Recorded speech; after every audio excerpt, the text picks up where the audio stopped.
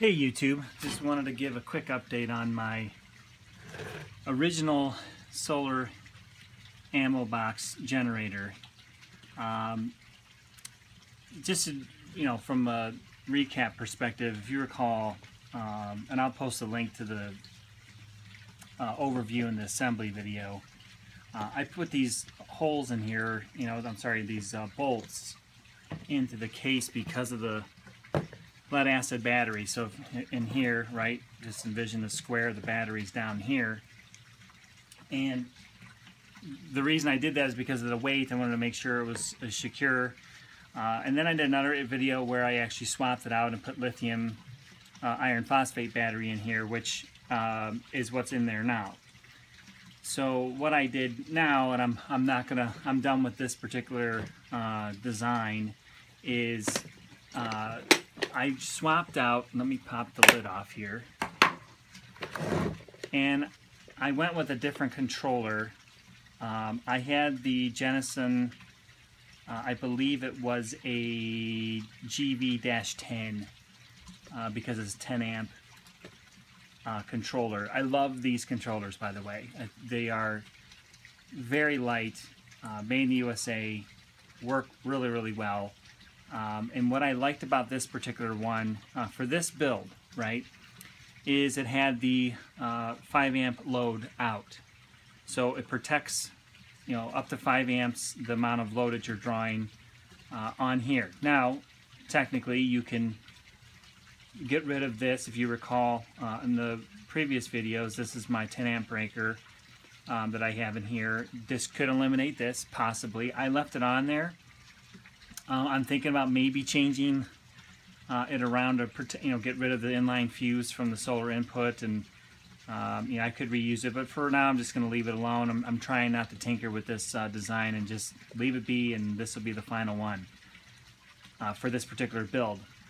But again, I have the bolts in there to keep the battery down. Way overkill now with the lithium iron phosphate battery that's in there. You went from, I'm going by memory, I think it was like 9 pounds down to 3. Massive difference in weight. I mean, this thing is super light now. 80% depth of discharge versus 50. The list goes on and on with this. So, the switch, nothing's changed here. You turn the unit on there. It energizes everything.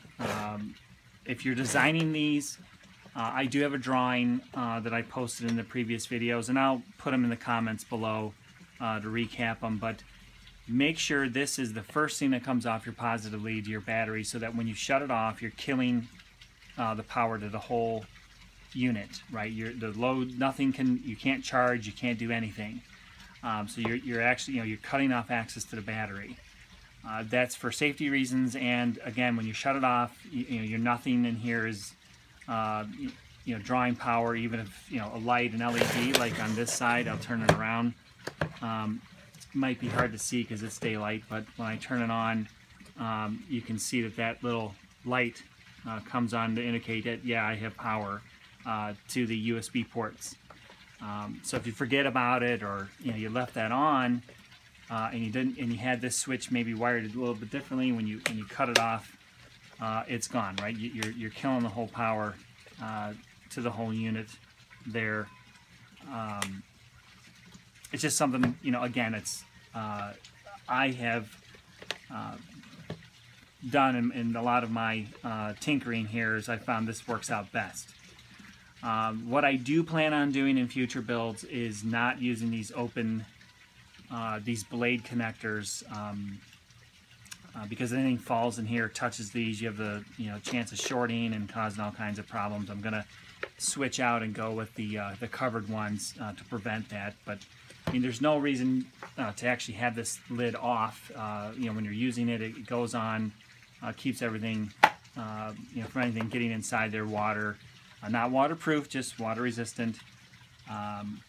So very happy with this design, but I will have a video up here shortly to show you a slightly modified version of this that I'm going to be going with going forward.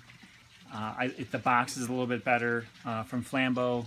The people have been great there. I reached out to them, asked them if they would mind if I featured their case. No problem. They actually sent me a bunch of different cases to try, made in the USA, and it's the main difference, and not to kind of divulge from that too much, but the one thing I love about their design is that the ammo box is completely square. So if you look at this is actually tapered. It's larger and then tapers down here, which, you know, if you're actually using this for what it is, an ammo, you know, to hold ammunition, then it's not a big deal. But when you're dealing with things that, you know, you're trying to measure and make sure are square, it can make a difference. But that's it. Again, it's 12 volt, 10 amp hour battery, lithium iron phosphate, much lighter, 80% depth of discharge, which means more power for you to leverage for your devices. Again, I did not design this thing to, you know, you could hook up an inverter in this 12 volt socket, absolutely, but you're not going to power much, right? You could maybe power a fan or something that I'd say under 100 watts. I wouldn't go crazy. In this particular build, because you're limited to 5 amps, you're looking at 60 watts. So anything more than 60, this will actually cut off. But again, that's my preference. You can build yours the way you want. But again, this is, I actually am holding this down via a couple of zip ties, and it works. It's really light compared to the SunSaver module charge controller that I had in there before. Again, I could probably clean this up a little bit better, but I'm done. It doesn't have to be perfect. It works. But again, I just wanted to kind of recap on some of the deltas that I did here. Swapped out the controller, and then the other video I had where I went over what I changed initially from the original design. So just clip this on there, and the back, close it up, and you're good to go. There's your USB, your 12 volt, and again, you can get different accessories. I'm doing something a little bit different here in my next build. This powerlet socket, I love these things. I'm going to stick with these. You know, that lid keeps it nice and closed. The plug works great, goes in there, it clicks in nice and secure. You have to do a little modification, you know, from a wiring perspective to get it hooked up to your solar panels, but that's inevitable. This is the best way I've found to get your connection into solar panels without having to you know, lift the lid, plug it in that way, and some other ways that I've seen others design it. I'm real happy with this. That's just the 10 amp breaker, the switch, and that's literally it. Really light, definitely under 10 pounds, and you're looking at not 120 watts of standby power quite, you know, 80% of that, but you know, quite a bit of standby power here.